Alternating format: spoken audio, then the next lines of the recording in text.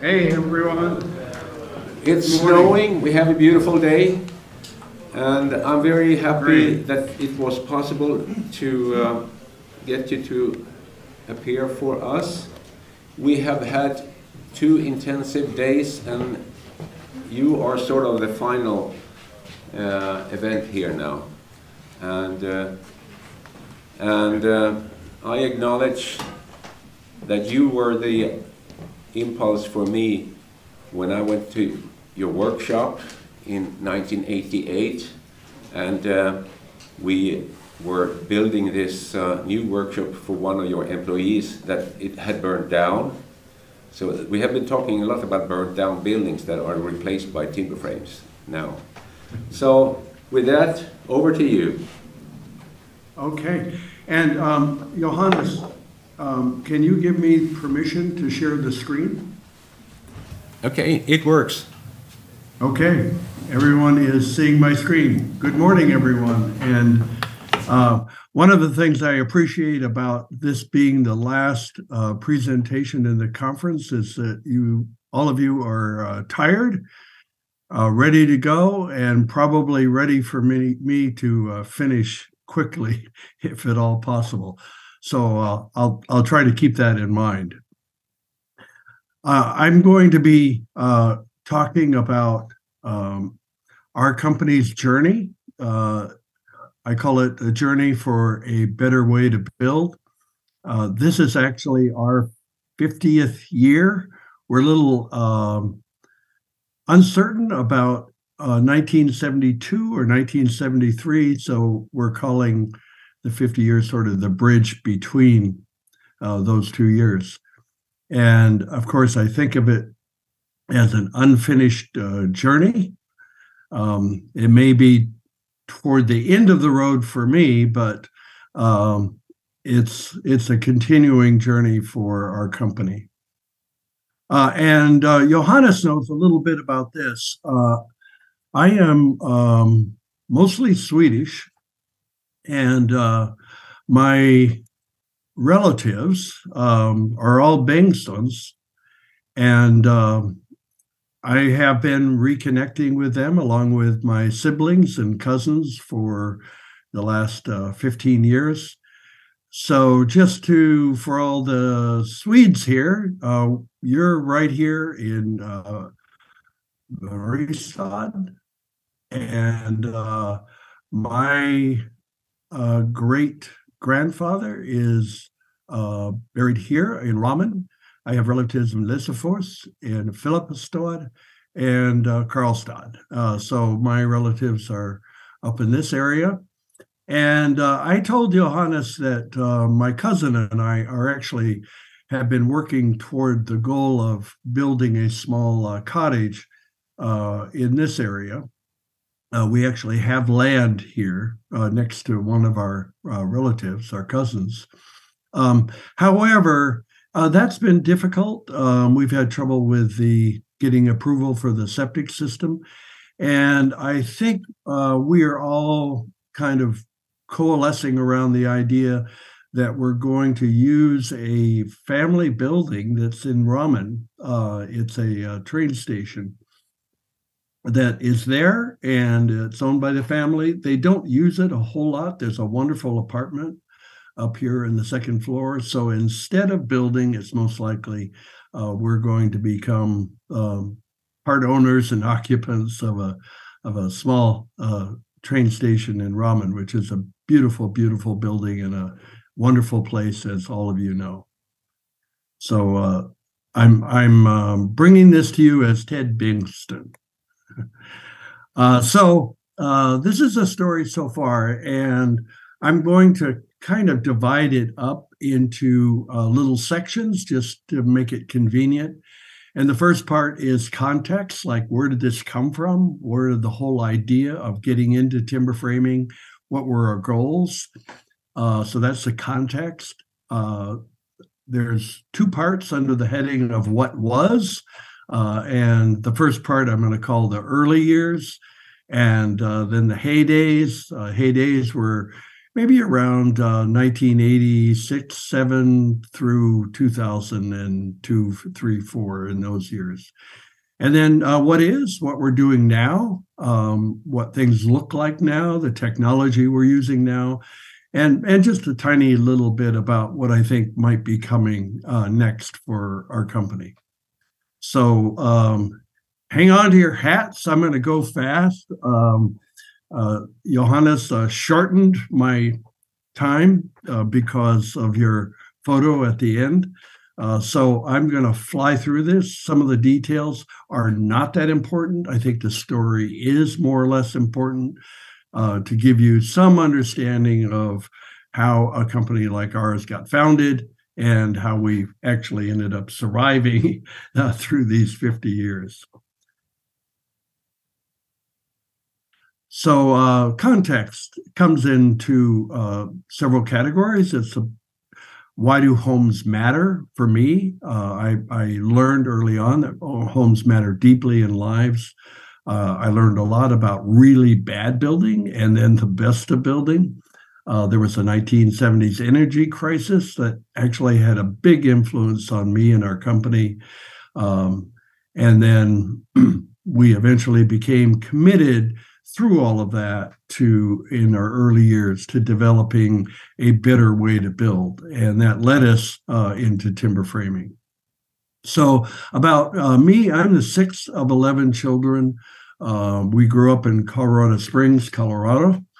And my parents were just wonderful, amazing human beings. So we were just wealthy in love and integrity and good bonding as a family, but we were pretty poor financially. And in our early years, we lived in this little tract home on the east end of Colorado Springs.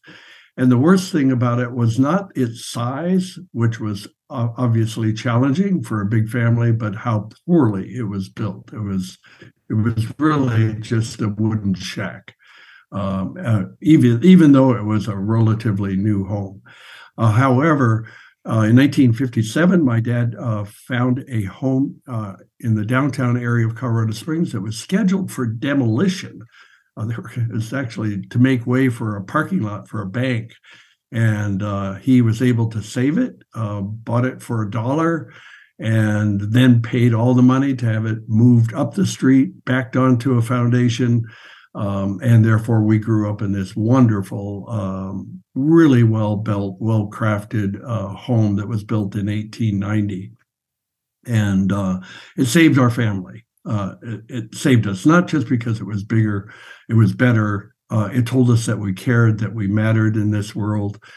And it was a place of sanctity. It was a sanctuary for our hopes and dreams, as well as just embracing our family. So I learned early on that homes can change lives, and as it did for me.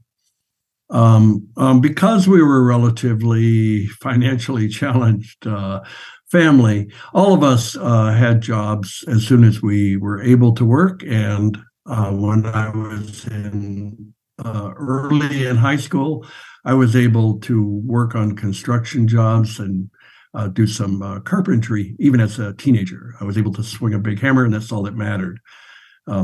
So I worked on this development and a few others in those years, doing really basic framing carpentry, along with a crew of fellows who didn't actually teach me very much.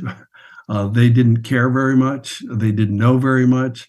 Most of their tools were a bad attitude and swearing, and so it didn't inspire me. And especially because we had grown up in our early years in homes just like the ones we were building, it was really discouraging and did not encourage me to become a carpenter or get into building. It was actually completely the opposite.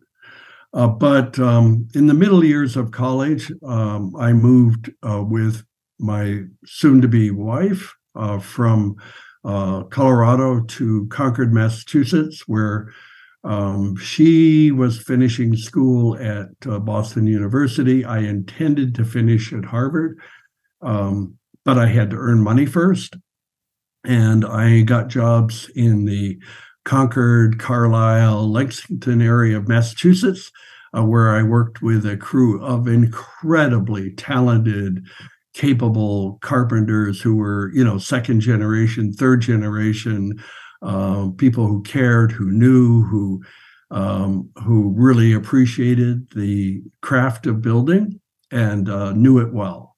So a total opposite of what I had experienced in Colorado. And those carpenter builders were the ones who introduced me to things like the Odell's Carpenters and Builders Guide and the Fred Hodgson books about the framing square. There were actually 2 volumes about the framing square, and a book that he wrote called Light and Heavy Timber Framing Made Easy. And here we were, just to go back a slide, almost always doing renovation and remodeling of buildings in the Concord area.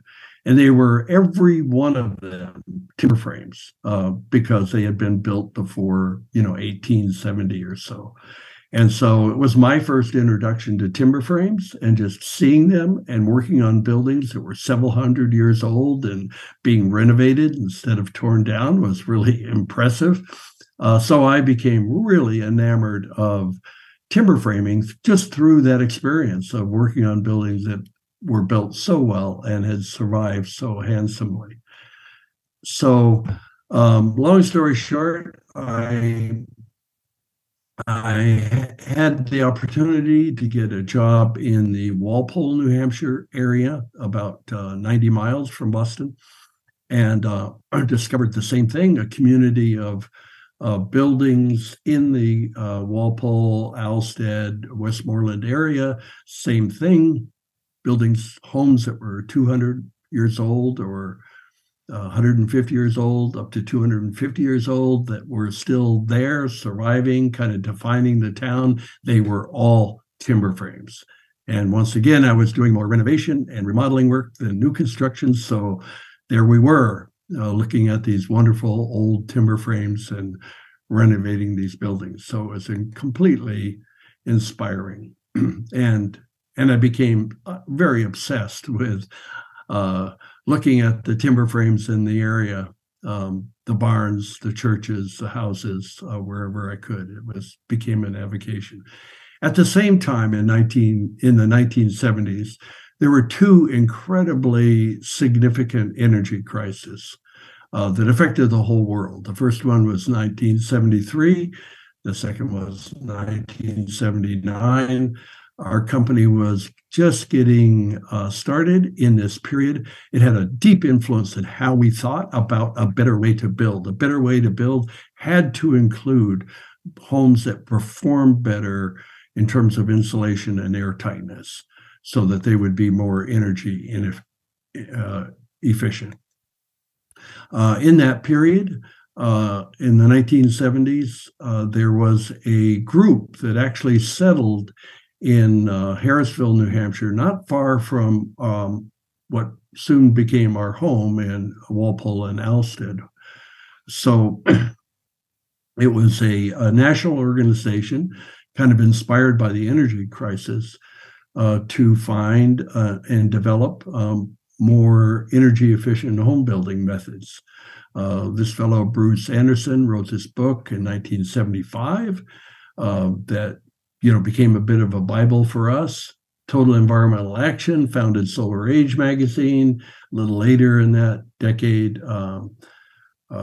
Ed Mazria wrote this wonderful book about passive solar energy. So this was actually the gestalt of the time, how to make buildings that were better. And it turned out that some of the leading scientists at that time were in my backyard.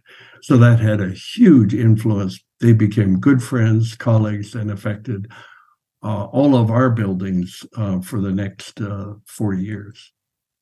Also in that period, Jimmy Carter was our president, and he also made a total dedication toward energy efficiency, energy conservation, as it was called at that time.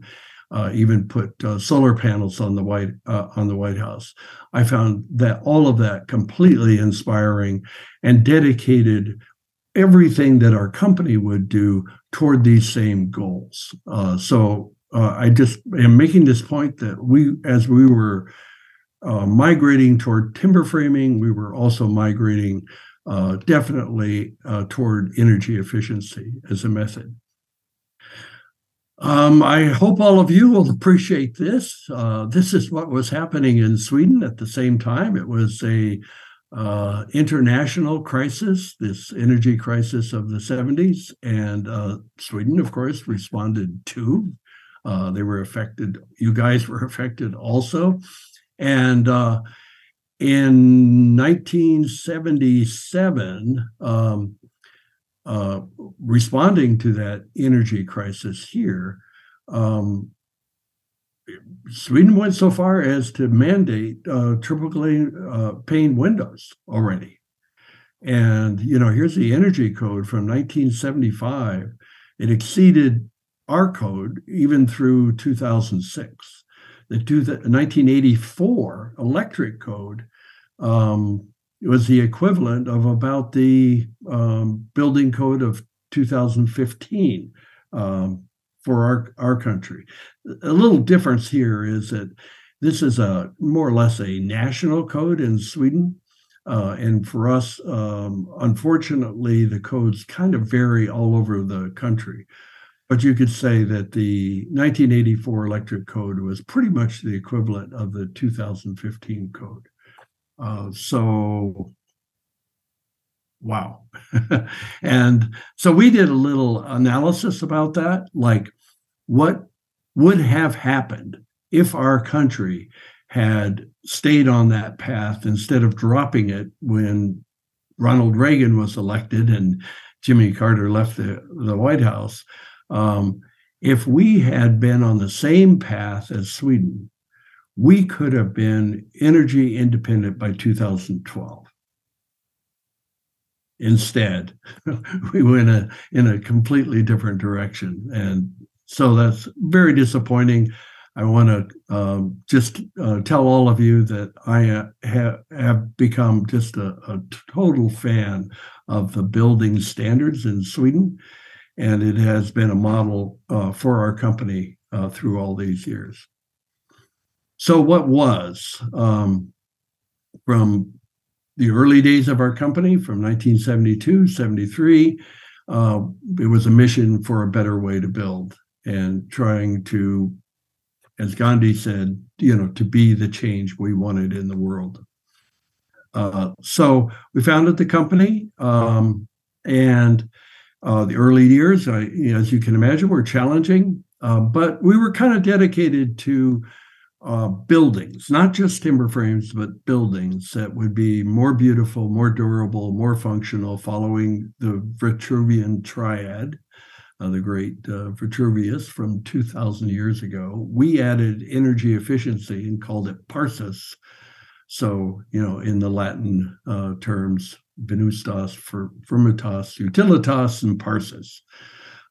We thought, that our dedication toward that, reviving timber framing and bringing energy efficiency into the picture, we should be developing a craft ethos, bringing the best tools and technology, creating a better work environment, more like what I experienced in the Concord Carlisle area, not the Colorado Springs area. And because I was doing some cabinet making at the time, definitely offsite building as a way to control quality, tooling, and overall work efficiency.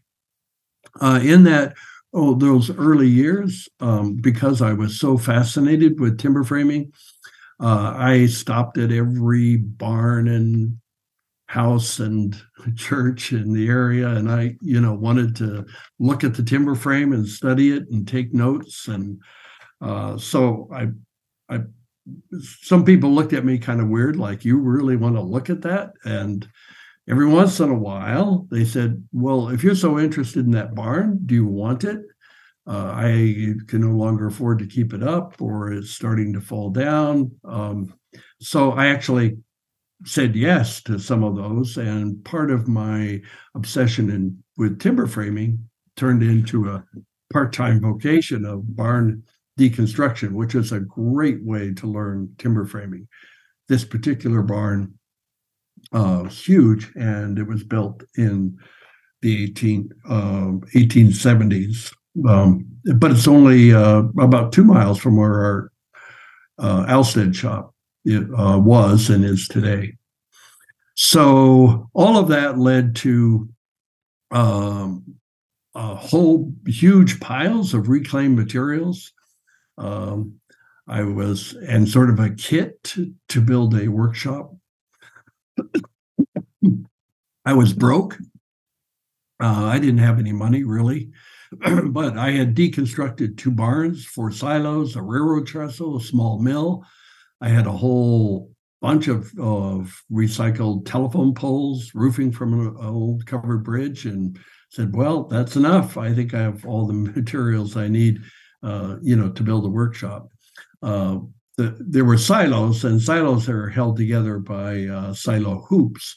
Those silo hoops, which I had whole piles of them, turned into rebar, and I cut them into lengths, and they became cambered fasteners. So I didn't use mortise and tenon joinery in that first workshop. They were column and beam, big timbers, but the fasteners were those cambered silo hoops. But in that workshop, once we had a roof over our heads, our first timber frame was a part of a home I was building down the road that was not a timber frame, but there was a section of it where the client wanted the look and feel of kind of a French country kitchen. So I took the opportunity to use my many of the barn timbers that I had, and built a timber frame kitchen look. But I used mortise and tenon joinery just to try it, to see if I could cut the joints in one place, take them to another place, and erect them, and would they all fit? And could I, take that challenge like a cabinet maker or furniture maker and make a timber frame? So it was good, that in that first effort that it was not structural, it was more aesthetic. So I was testing myself, but I wasn't putting my client at risk. So that was actually the first timber frame.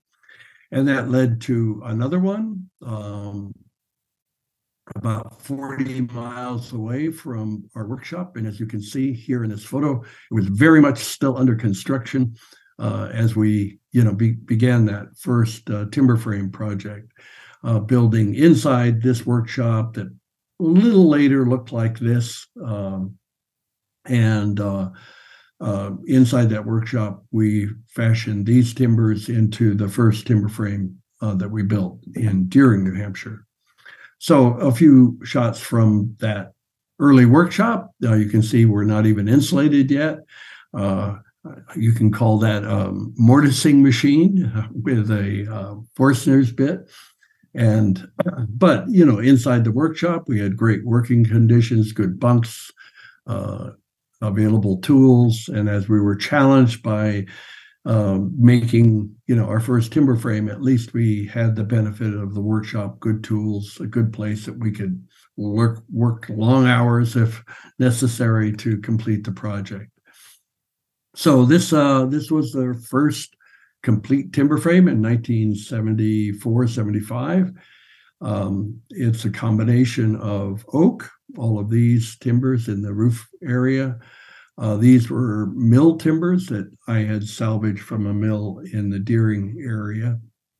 And there were some hemlock timbers as well, but mostly oak, red oak, some white oak, that we simply purchased from local mills and fashioned into that timber frame. I was a carpenter. So, in that early house, the first timber frame, I did everything along with a partner, neighbor, friend.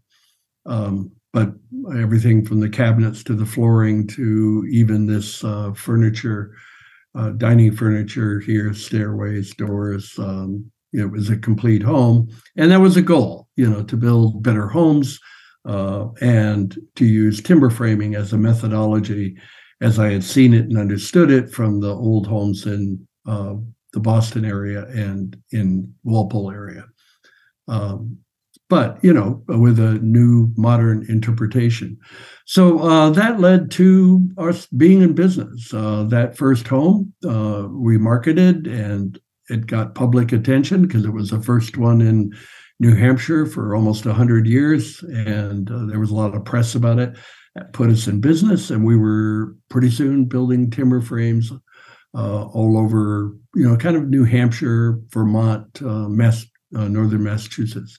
So within, 75 miles of our shop. I always used engineers, even from the very first projects, to kind of consult. These are engineered timber structures. I needed to be a responsible builder. So I consulted with professionals. And uniquely, our first engineer was from Charlestown, New Hampshire. He told me he did not really know a lot about the engineering of timber joinery. He could understand timber engineering of the timbers themselves, so spans and modulus of elasticity and so on. So it was very helpful, but he said, boy, I just don't know about this joinery. I'll consult, but I cannot guarantee, my work. However, he stamped a lot of our plans, and it got us through those early years. And his name was John F. Kennedy, and I'm sure that somehow that gave us credibility in those early years to have a John F. Kennedy as an engineer. So I was still learning, very much learning, and on the path in 1978, 79, when I was writing my first book. I had enough experience to tell a story, but I knew that if it was going to be a real revival, we needed a whole community of people doing it. So very much this book was kind of an invitation to the industry, to friends, to colleagues, to anyone, that this is a wonderful way to build. Let's have more people doing it. Let's learn as a community. Let's make it available again throughout the country. That was kind of what I was trying to achieve with the book, not to demonstrate that I had all the knowledge that was needed, but that we needed a community to create that knowledge. But one of the critical things about that book is that I was committed to a better way to insulate as well. So we were not going to insulate as they did in the 19th century or the 18th century. We needed a better way to insulate. So reviving the timber frame method for sure, but how do we develop a better insulating method that would meet all of the challenges that I learned from the energy crisis? So that led to developing a structural insulated panel system. We called it stress skin panels in those early years. The prototype that became a model for the first company to actually manufacture SIPs was actually made by Amos Winter and I in our workshop in 1976. And we put the early version of these panels on one of my homes in 1977. So there was not a whole industry yet, but I stuck my head out and promoted an idea that took hold later. And I'm just showing these photos. My home was built in 1979. It had the benefit of SIPs, which I think was a responsible insulating method then. We've gone past it now, just to bring you up to date. But as a result, this was a very, very energy efficient home when it was first built. Passive solar could pretty much heat it on any sunny day, even in the coldest of winter. So I've been, with a little bit of wood heat and passive solar ever since. This is my home now with other additions, and that's the inside of it. The entire timber frame was built with, believe it or not, timbers that were rejected for our clients. We called it the boneyard. And for one reason or another, it didn't meet our criteria. It was good enough for my own home. So that's how that was built. So what was?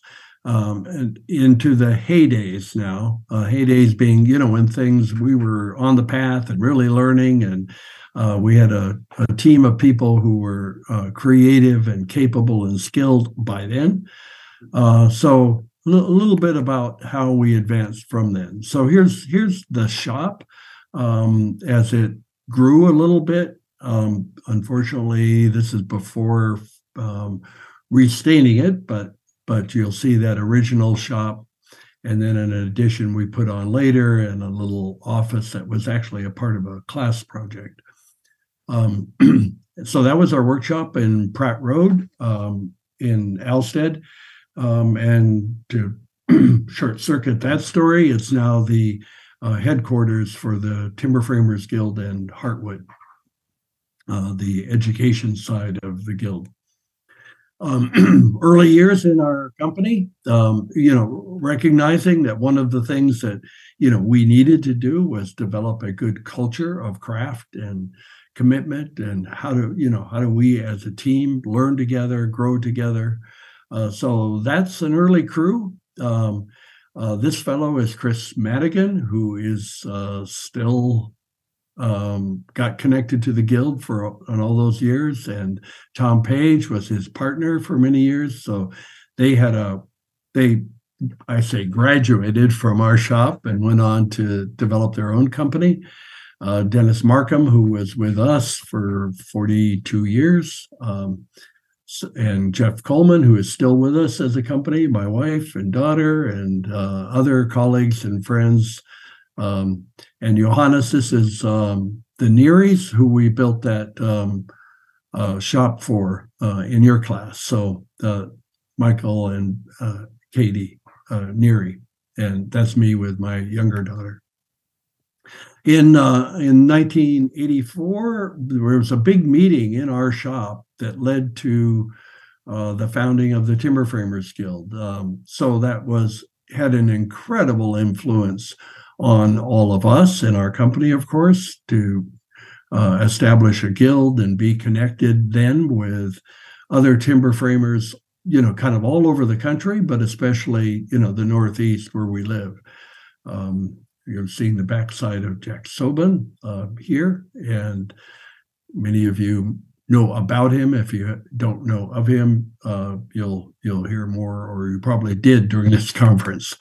In those early years, actually leading up to founding the Guild, I was really good friends with Ed Levin and Ken Rohr, who had a company in the north of us that's called Paradigm. And it was for a while, it was the only other timber frame company that I knew of, and other people who were as obsessed as we were. So fast friendship, really, really talented, intelligent, capable craftsmen who, clearly had a big influence on us, a big influence on the Guild going forward. And I'm sure you heard the story about Ken Rohr from others there, and Jack Sobin, who still plays a big role in timber frame education and writing and research. So the Guild is everything. The community of people working together who, might otherwise be competitors, but really understand that if we cooperate and learn together, we'll all do better as individuals. We were doing a lot of teaching at the time, including the class that Johannes attended. And, we always did them as actual projects for neighbors and friends and in the community. So we would find a project, turn it into a class, and make a timber frame, large or small, that would be useful for people or for the community. It is by far the best way to learn, teach. And so, we're teaching in a workshop environment, but boy, we're learning more than we ever teach. That's always been true. And I think this is 1988. I might be wrong. It might be 1989. I should have checked. But this old house engaged me, and you'll hear about this later, our engineer, Ben Brungraber, to take a look at this barn in preparation for renovating it into a home. This was in Concord, Massachusetts. So we did an evaluation of it. It was rotten. It was just full of dry rot. Unfortunately, the roof had been leaking for many years. So in our evaluation, we really condemned it. And here's photos that they actually did. This was a live video on national TV of us pulling that barn down, and you can see the frass and dust rising, as that building crashed into the ground. It was really more dust than timber, unfortunately. But we decided with this old house on national TV to turn that into a class and rebuild that barn as a new barn. We engaged guild friends from around the country to help teach the class. And at the end of 7 days of work, we raised this timber frame, on national TV, and it really introduced the country to timber framing, through that television program. And it's called the Concord Barn was the name of the series, a 13-part series. And today, this old house is still a very active television program, but that series remains its most popular. And I'm sure it's because of all of this. And that beautiful experience of cutting and raising a timber frame that the whole country had a chance to see. I think I heard that you also told the story of this project that we did as a guild ahead of a conference in Pennsylvania. Incredible community event with timber framers from all over the world participating to build, these two timber frames side by side. The project started on a Thursday before the conference. We actually dedicated complete buildings, with water, power, paint, done on Sunday afternoon, working around the clock. The guild members kind of went back to the guild, but I worked with about 500 people in the local community to complete the homes. So I was pretty tired by Sunday afternoon, but what an amazing experience. We had the benefit of having influence from around the world in our company. And this is Masahiko Ishikawa, or Ishikawa-san, who joined our company in 1985, spent a year with us, totally changed us. We were learning by doing, by studying, by looking at old buildings.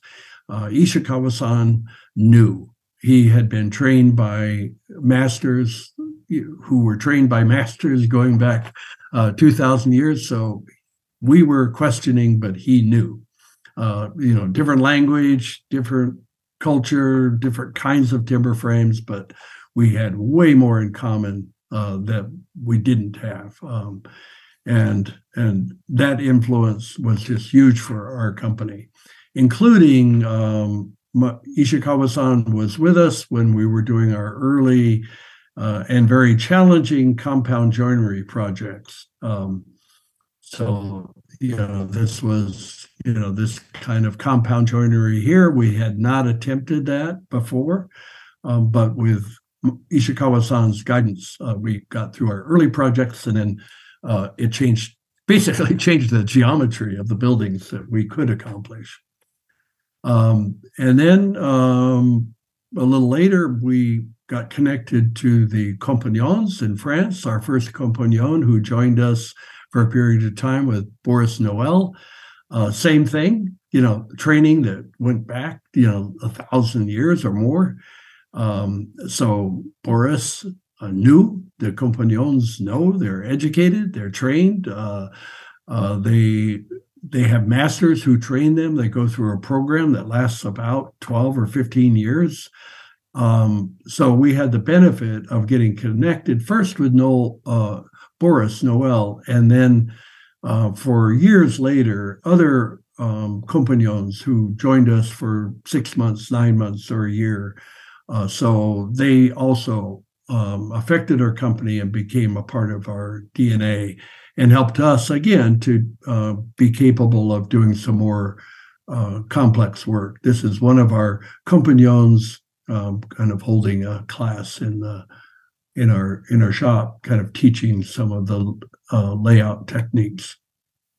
And then we had interns from Germany as well. They were typically engineers. This is Annetta, who actually married one of our project managers, so she's still in the area, and a very, very competent timber frame engineer. This is Hans Porschitz, who is COO of our company today. He joined us as an intern, friend, colleague, and had a huge influence on us. I won't go through all of this, but through the years, our simple tools, became more complex. We were and are dedicated to better tooling.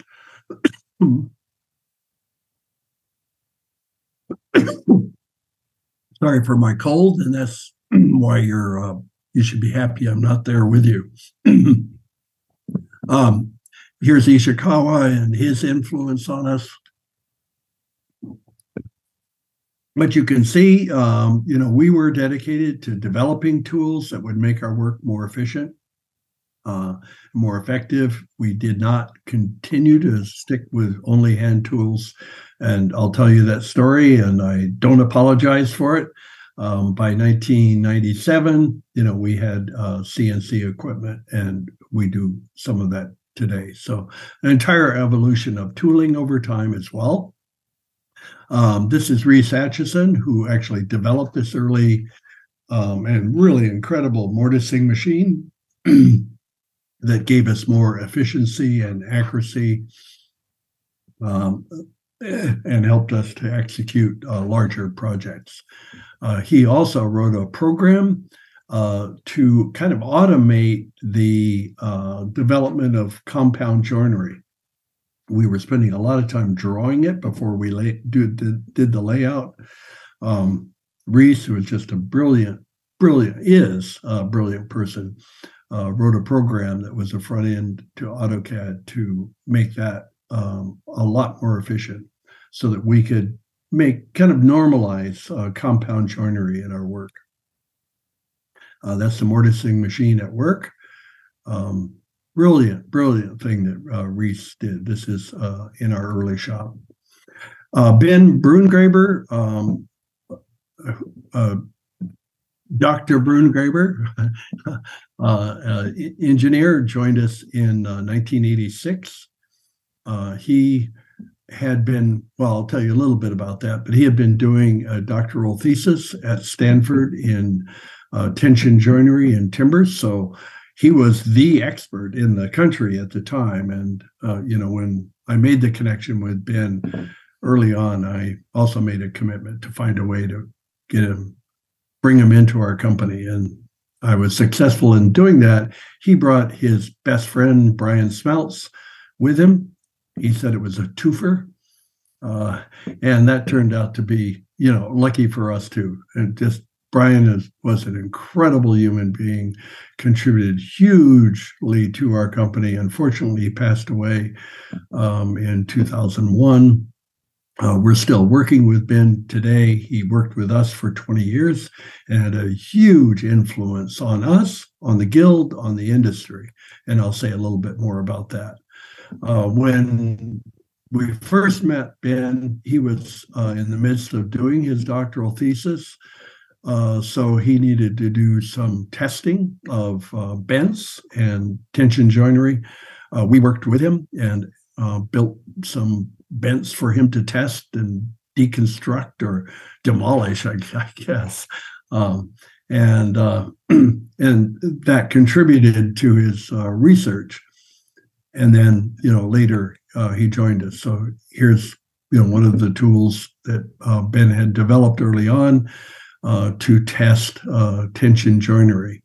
And, the bottom line of this is that what Ben learned in this testing is some of the joinery just didn't pass muster for the contemporary engineering requirements.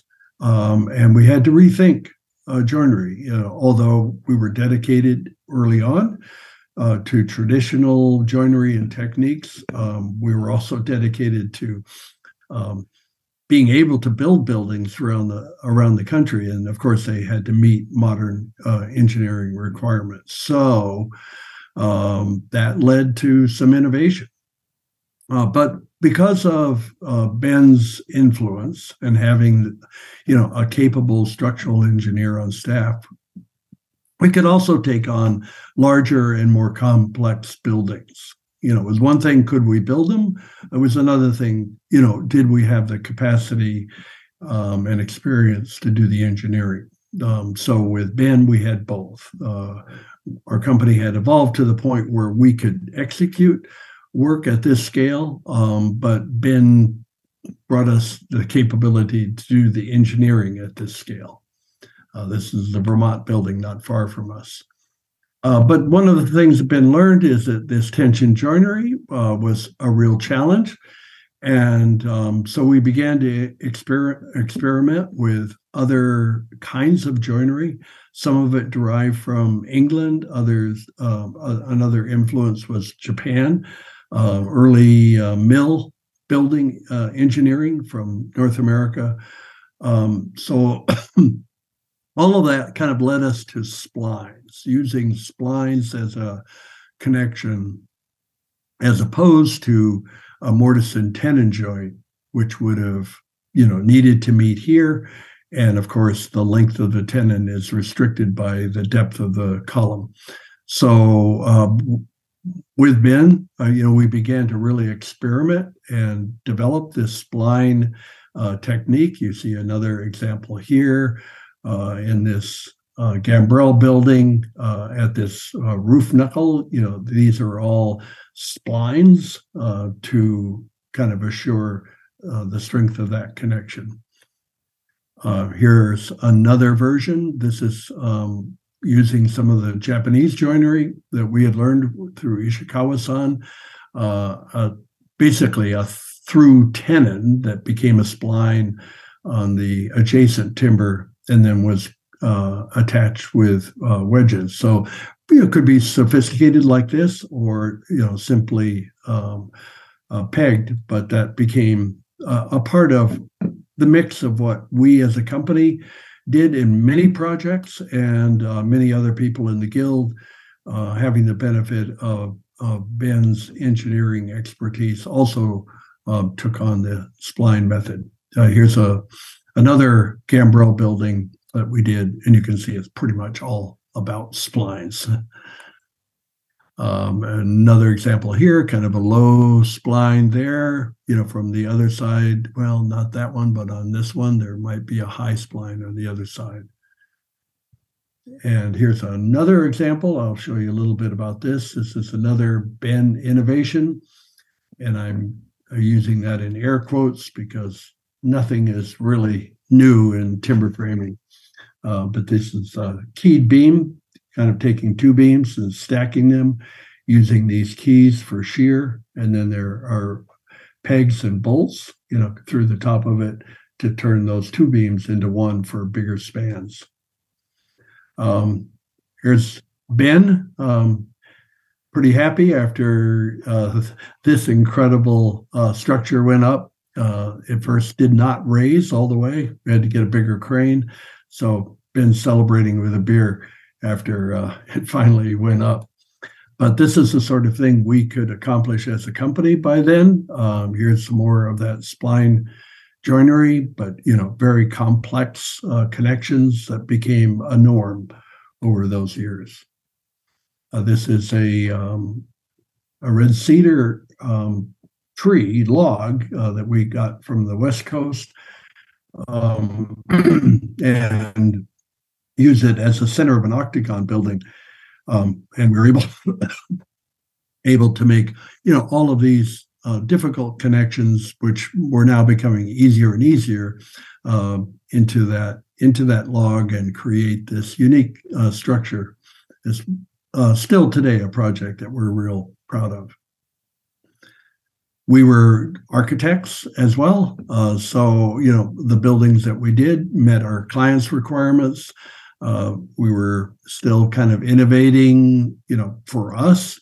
You see kind of a little bit of Japanese influence in the feel of this kind of building. And obviously, our European influence from the Compagnons and others. This is Douglas fir and some of our architecture.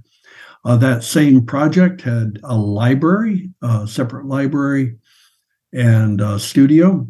And so this was that library. This was all fir that was reclaimed from a mill building on the West Coast. These curved beams were actually just resawn and then glued back together, resawn into flitches, if you will, and then glued back together to create this beautiful curve. So basically the glue joints sort of are hidden in that vertical grain. And these curves became kind of a part of our company identity over the years. So in 2001, we moved from Alstead to Walpole. This building is our offices and timber frame shop today. This building was initially for panelization and offices. That's changed over the years. Here's panels being built in that building, timber frames in this building, and the Pratt Road shop then being converted to millwork and woodworking. So that's the Pratt Road shop as it basically is today. This is inside that large timber frame shop that is our Walpole facility. Here you can see one of our glued up curves. Another one over here for a project that we're working on with these two talented timber framers. But having the space in the shop and the overhead cranes, even the ability to bring a forklift in, has really helped us to be able to execute, much larger and more complex projects. As I said, curves became a part of our identity for a while. Sometimes they were only curves. Usually we would do these glue ups ourselves just to customize them. In 2008, we did another project with This Old House, this national TV show. This was another 14-part series, taking it from the shop all the way through all of the construction. So another timber frame went up on national TV. This one was a combination of recycled oak, fir, reclaimed fir, and even some ribs from a boatyard in the Boston area that was discovered in the Big Dig in Boston. So these timbers were several hundred years old, and just had never been turned into ships. So there you see that there. Our company did all the millwork as well as the furniture, made doors, cabinets, milled for the flooring, and many other things. So again, whole buildings, not just timber frames. That's a steeple we did in Brattleboro. Again, kind of demonstrating our ability to do more complex kinds of projects, and anything about compound joinery was no longer intimidating by the mid 1990s and into the early 2000s. This is actually a relatively recent project. A national, well-known filmmaker lives in Walpole, New Hampshire. He wanted to convert a barn into a studio guest house. Once again, the barn really could not be moved. It was really kind of moldering into the earth. So we reconstructed it pretty much as it was, but with new timbers. So this is hemlock timbers, milled rough sawn, kind of two sizes too small. So there's a lot of, So there's a lot of wane on the edge, kind of natural wane. So it looks, really much like a hand-hewed frame, but it's not. It was actually new and just kind of celebrated kind of the natural form of the logs that they came from. A building in Vermont that's a school. These two oak logs were just on the edge of my property up until an ice storm brought down two trees side by side. And after the ice storm, I grabbed the logs and put them aside, and they ended up in this building a few years later. The rest of the frame has a lot of live edge pine and a little bit of fir. Beautiful building, lots of natural forms. It's a school. So in the school, on the solstice, that kind of slit in the roof that I guess you can kind of see here lines up on the solstice. So there you see it kind of with this light right here on the chimney going straight down. Again, kind of a demonstration of some of the larger projects we were able to do in that era. This is a big restaurant in Killington, Vermont. This is an 18-sided building. So I've forgotten the name for that, but there is a name for an 18-sided building. But a beautiful building and a beautiful restaurant. Proud to have been a part of it. One of my most thrilling projects was this sculpture and structure on the 5th floor of the Denver Public Library. It was all reclaimed timber, and it's definitely doing a job up there. It's in the reading room, so it's very quiet up there, almost a sacred kind of environment.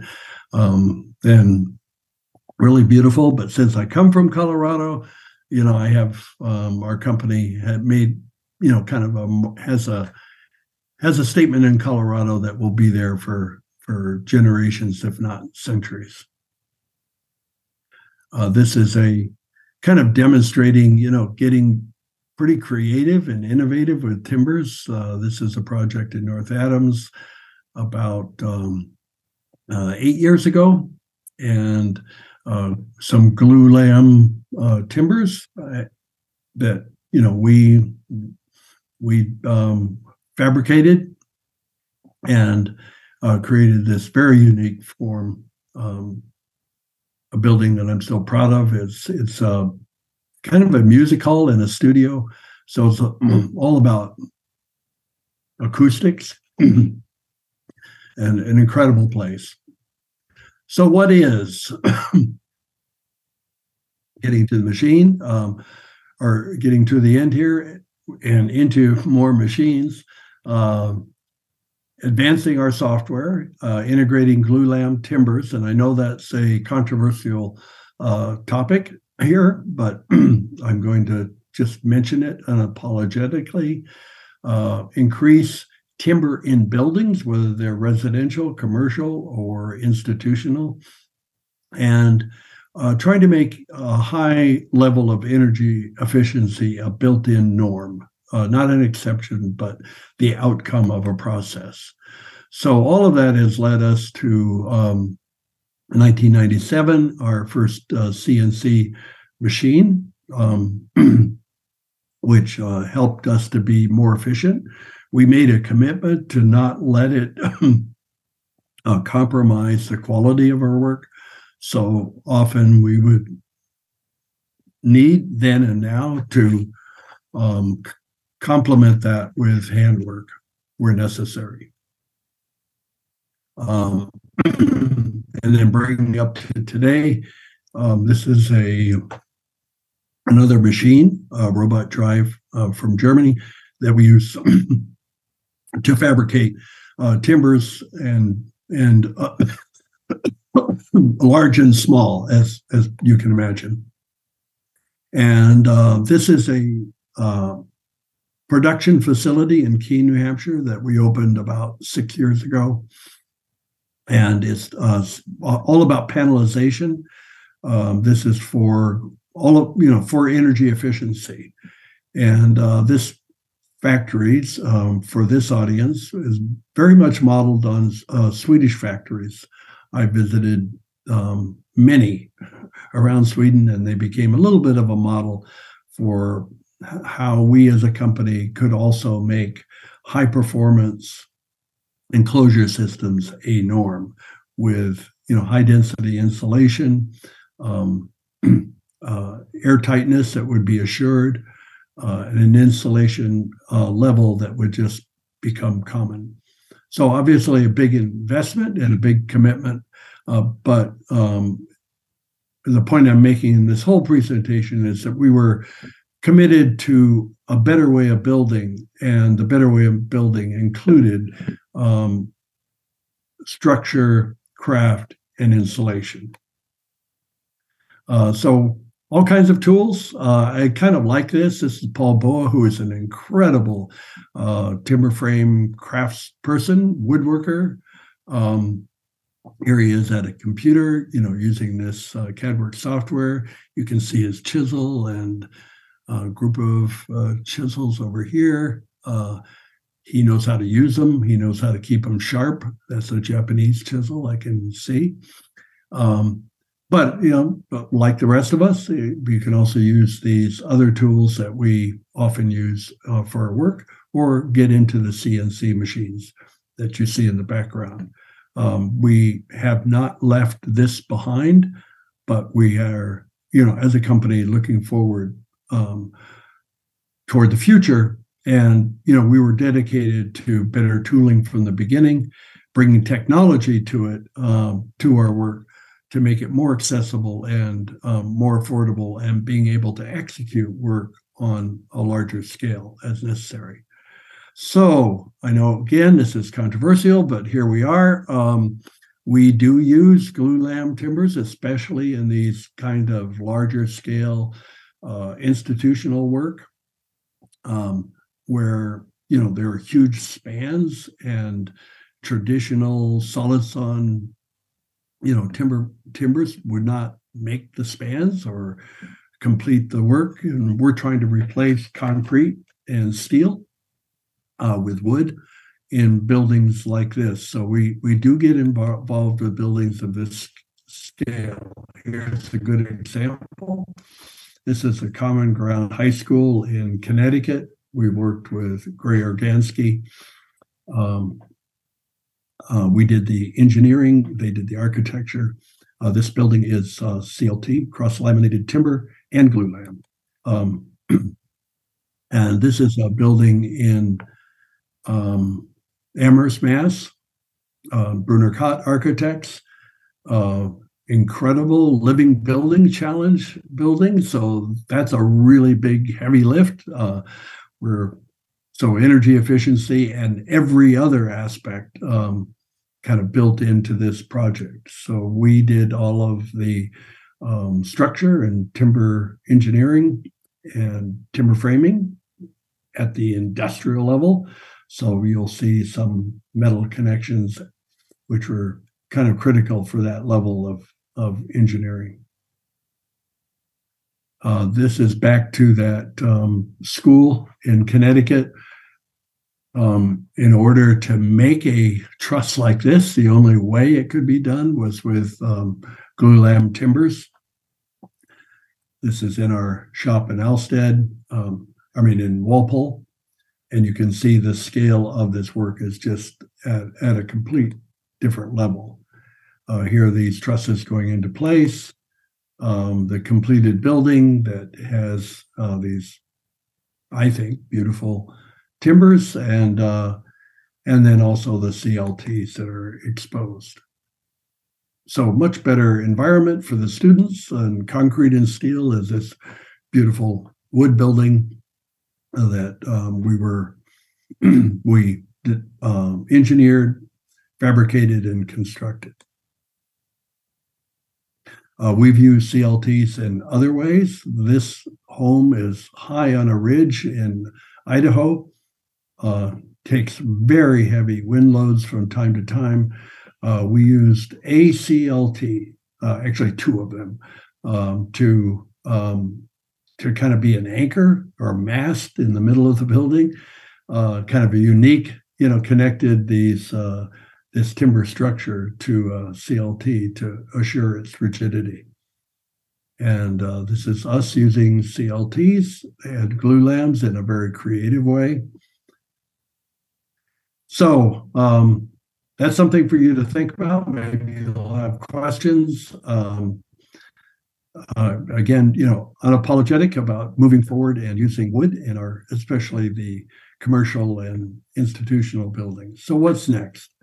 The big thing is that we have a climate emergency. It's not just heating up the planet, but we've cooked the planet, and I don't know what's going to happen. But our company is now dedicated to no fossil fuels. We're going to be committed to merging craft and technology, as we always have been, and we're going to continue on the path to find a better way to build for the industry. When I talk about the climate emergency, I used to show just pictures of fires and floods, and since then I just show photos of my grandchildren, and I want them to live in a livable world. So this is why it matters, and why actually for our company this matters as much as the craft of timber framing is building a better world and being a part of the solution. That's it.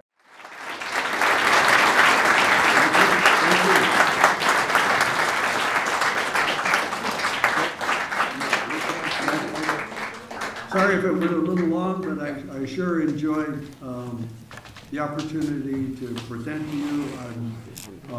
For all of you, you should be happy I'm not there. I do have a cold and I'm getting over it, so this was a way to do this safely. Thank you so much. This has been great. And next time you come to Karlstad, look me up and you'll get one of these. Thank you. Thank you so much. Thank you.